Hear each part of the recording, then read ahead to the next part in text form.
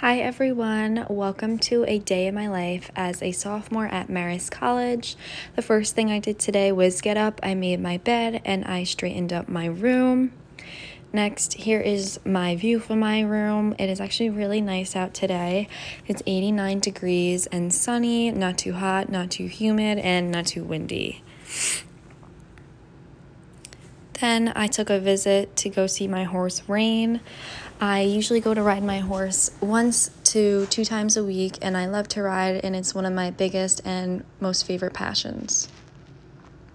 Next, I went to the walkway. I love to walk, especially on the walkway. I love to go with my friends, and I love to just go do some nice nature walks.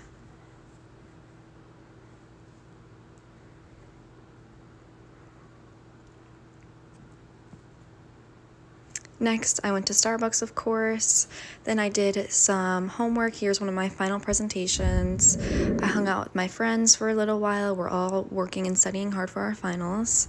And the thing I ended off with today was watching the sunset go down. I was waiting for my friend to get out of baseball, and we went to the dining hall. Bye. Thank you for watching.